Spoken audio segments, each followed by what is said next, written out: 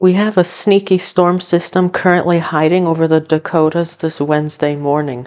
This is the same system which is expected to become a surprise nor'easter this weekend, bringing lots of rain and gusty winds to New England.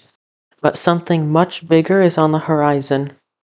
Before I talk about the upcoming weather pattern, let's take some time to analyze what's going to become a rainmaker for New England this weekend. This storm really isn't much on radar, so it's better to look at it on satellite. We can see the low pressure center located right around the North and South Dakota border. Any precipitation associated with this system is pretty light right now. It's so weak, in fact, that not even normal thunderstorms are expected today.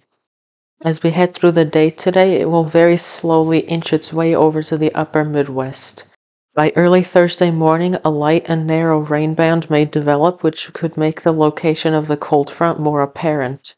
This will propagate eastward throughout the day, with maybe even a few weak thunderstorms developing from Mississippi to Kentucky in the evening. This on its own shows that the system will slowly start getting its act together by this point. On Friday, as the system continues working its way east, a secondary low-pressure area may develop off the east coast, helping to draw in more moisture. This will set the stage for a rapidly developing nor'easter on Saturday, with increasingly heavy precipitation and gusty winds across New England. The system will continue developing into Sunday with a healthy low-pressure area right off the New England coast.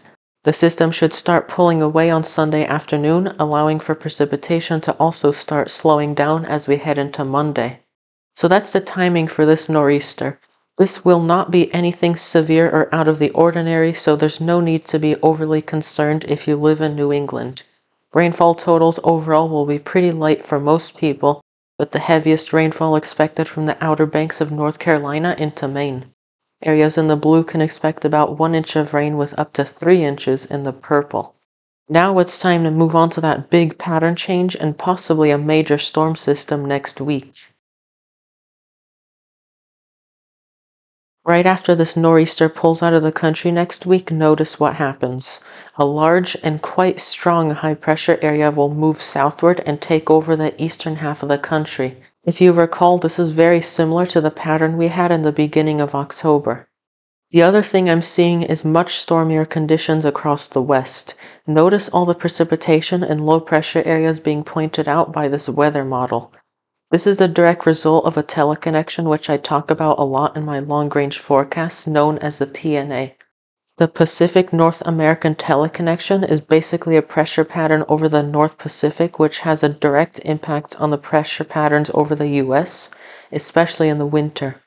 We're going to be entering a negative PNA early next week, which would mean more ridging over the east, also known as high pressure, with troughing out west, meaning low pressure. While it's way too early to pinpoint details, I really think that this pattern will be favorable for some kind of major storm system to develop across the western and central US, but not quite like anything we've seen this month.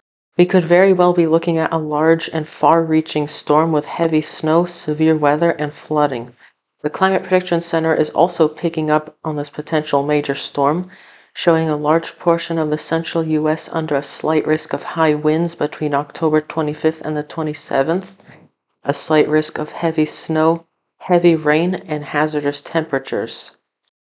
Just to reiterate, with the CPC highlighting all these threats, it's clear that something significant is developing which could bring a wide range of impacts. Of course, there's no use looking at exact model runs yet since things will change, so I'll save that for a future video. If you enjoyed today's weather forecast, definitely consider subscribing for future forecasts and updates. Thanks for watching, and I'll see you on the next one.